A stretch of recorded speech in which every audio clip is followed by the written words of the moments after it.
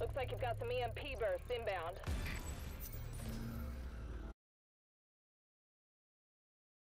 Huh. 20 seconds until...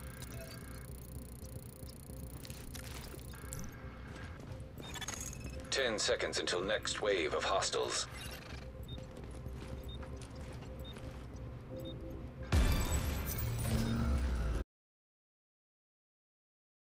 Another one. Skill jammers. Hostiles inbound in 20 seconds.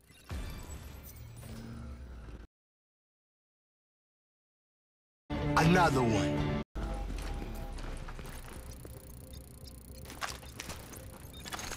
Next wave of hostiles in 10 seconds.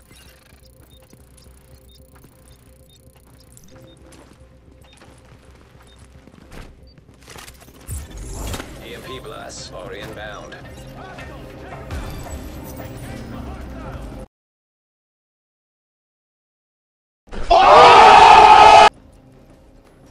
What is going on, everybody? This is your boy Nothing But Skills, and today I'm going to be showing you how to farm Pier 93 Resistance. This is probably the easiest mission for you guys to farm classified gear outside of the dark zone. It's pretty simple to do, and if you do it right within wave 11, 12, you should be able to open up 3 resistance caches inside and then have 2 resistant caches from completing the boss waves. If you want to stay to boss wave 15, you can do that. So for this first part, what we're going to be doing is we're going to be focusing on clearing out all the enemies in the first 3 rounds. On wave 4, I'll talk to you guys a little bit more. Remember guys, if this is the first time you're watching one of my videos, hit that subscribe button. If you guys enjoyed this video, hit the thumbs up, and if you have any questions after watching this video, use the comment section down below. I'll talk to you guys once we get to round 4. So once you complete wave 3, wave 4 will pop up and it's going to say data breach imminent, and what that means is there will be a computer you need to secure. Now how far that computer is just really depends. It's totally random. The closest computer will take you about 15 seconds to get to. The furthest one away will take you about 40 to 45 seconds depending on how fast you can get there. So I recommend if you get one of the further distance computers, leave with 45 seconds. If it's really close, you only need about 15 seconds to get there, because you don't have to completely secure the computer. You just have to get there in time. So it could be 1 second and you just arrive to the computer, and as long as you stay in that circle, the computer will start to secure and you'll be perfectly fine. So what we're gonna do is on wave 4, you want to farm as many NPCs as you can. You don't want to run straight to the computer. You want to get as much SHD tech as possible, and the way you can do this is farm all the NPCs. Once you get to around 45 seconds, we'll open the garage and we'll head out to the pier and secure the computer. But before 45 seconds, we stay in here. We try to kill as many NPCs as possible. We collect all the SHD tech so that way we can use it toward the reward caches later on. If the computer is a little bit closer, I think there's one around 40 meters from here, you can stay till 15 seconds, then open up the garage. You want to farm all the NPCs at this point in the game. That way later on in the game,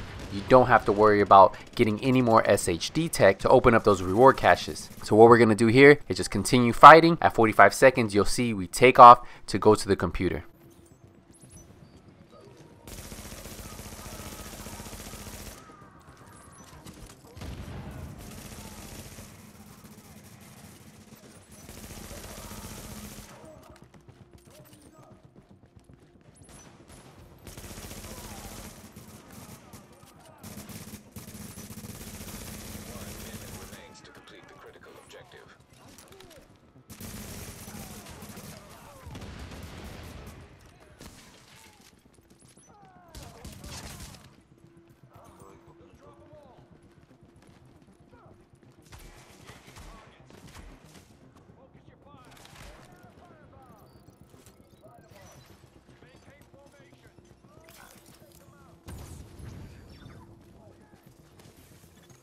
There are 30 seconds remaining for you to complete the critical objective.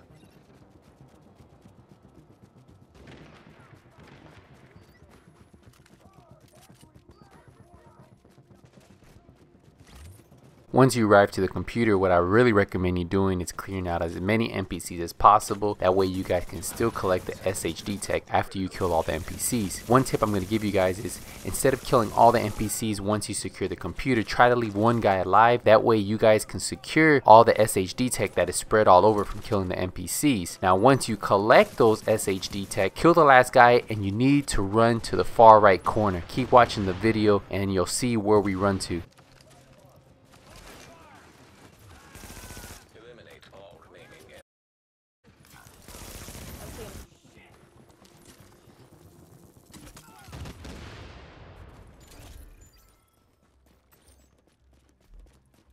This will be a boss round, and what you want to do is kind of the same thing you did on wave 4. You farm the NPCs before going to the computer. Well, with this one, you want to farm the NPCs before you kill the boss. So save about 30 seconds before you go ahead and kill the boss, and that way you can get the most bang for your buck, get all the SHD tech, and have a better chance of getting 3 rewards caches versus 2.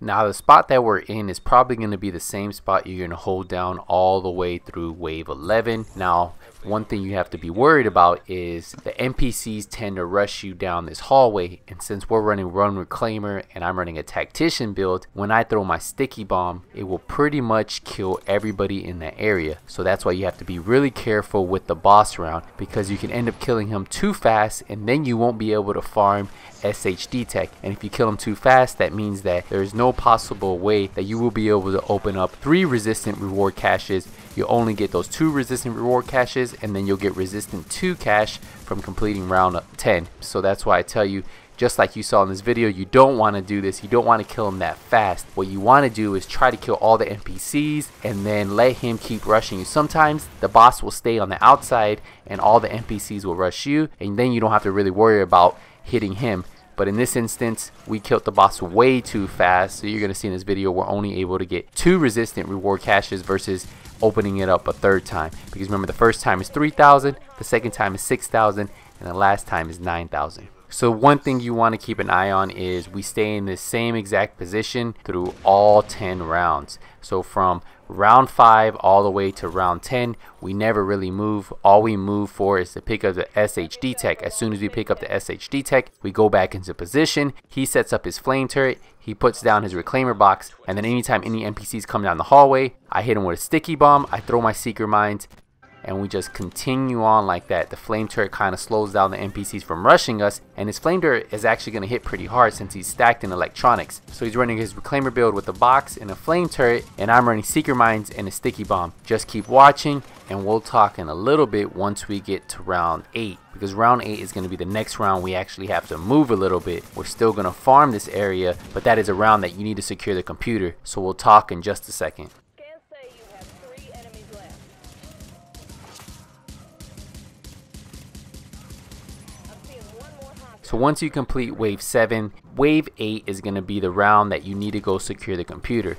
Just like wave 4, you want to farm as much SHD tech, so killing NPCs, before you go secure that computer. Depending on how far that computer is will depend on how long you can farm for before you have to go secure it. I always recommend leaving around 45 seconds and then heading to the computer, because the extra 15 seconds here and there, you never know if you get caught up or something happens. So around 45 seconds, head to the computer, just farm all the SHD tech that you can in this one position. You'll see we never really move from here. We just keep farming the NPCs, and then at 45 seconds, one of our guys pops a blue. We rush through all the NPCs. I drop my seeker mines. We go secure the computer, and after we secure the computer, we're going to clear out all the NPCs and then get back in this same position.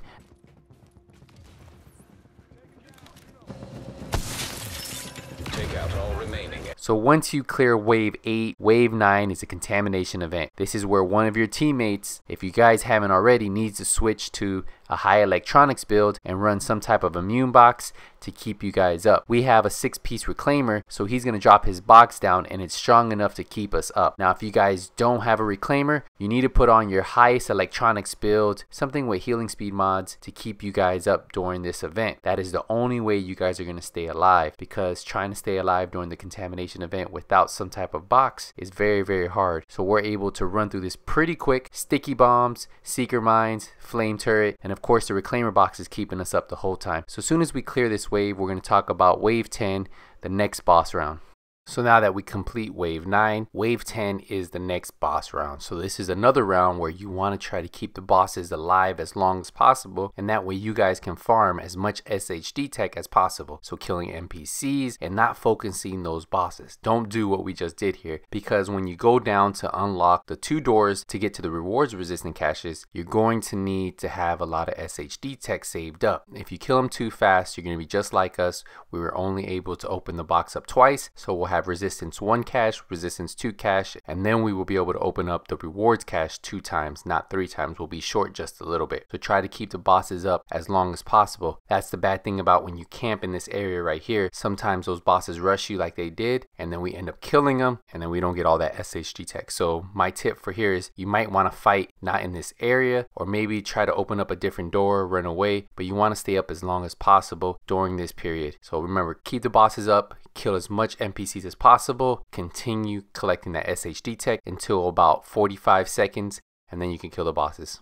So once you complete this round, pick up the gear that dropped, pick up the SHD tech, and then go open your first door. You're going to go to the bay door that was right behind where you were camping, and it's going to cost you 3,500 SHD tech. So open that door up, and then we're going to rush all the way down and try to open up the next door. So all you want to do is open up 2 doors, and then you'll be right where you need to be so you can get those reward resistant caches. You should have enough already to open up the box twice. You might, if you farmed right, have enough to open up 3 times. We didn't farm it right. You saw we killed the bosses way too quick on wave 5 and wave 10. So open up this last door. It's going to cost you 2,500 SHD tech, and then the reward resistant caches are right there that you can open up. Now once wave 11 starts, you won't be able to interact with any of the SHD rewards caches, so you have to complete wave 11, and then you will have access to those reward caches. Now if you do it a little bit smarter and you don't do it like us, during wave 10, instead of killing that last NPC, you can open up the 2 storage bay doors, head down there, open up the resistant caches, and then kill that last NPC. Then one thing you guys need to take note of, this wasn't a perfect run for us. So hopefully you guys farm the computer round perfect, you farm the boss wave rounds perfect, and you get as much SHD tech as possible. We were short about 500 SHD tech, so once you complete this round, you're going to open up the resistant reward caches. The first one's going to cost you 3,000, the second one's going to cost you 6,000, and then the last one is going to cost you 9,000. If you farmed it right, you should have enough SHD tech to open it up 3 times. We were only lucky enough to open it up 2 times. We wiped and we redid it. As you saw in the beginning of the video, we did this run 2 times. I got 4 different classified pieces, so if you're missing 1 or 2 pieces here or there, this is a perfect place for you guys to finish off those classified gear sets. I hope this video was helpful. If you still have any questions after watching this video on how to do resistance on Pier 93 to get classified gear, let me know in the comment section. Remember, you guys can get exotics from these reward resistant caches. Don't forget, when you complete wave 5, the boss round, you get a resistant 1 cache. When you complete wave 10, you also get a resistant 2 cache. And then the great thing about this is all this gear is shareable. So if you're in a 2-man group and you're missing some gloves or a chest piece, you guys can share the gear with each other. I hope this video helps you guys out. If you guys were wondering on how I farm my classified gear sets when I'm not in the dark zone, I do Pier 93 resistance. Let me know if you have any questions in the comment section. Use the thumbs up if you enjoyed this video, and if this is the first time you're watching a video, hit that subscribe button. I just want to say thank you guys again for all the support, and if you don't see me in Last Stand, if you don't see me in Skirmish, if you don't see me in the dark zone, it's only a matter of time. Nothing but skills is out.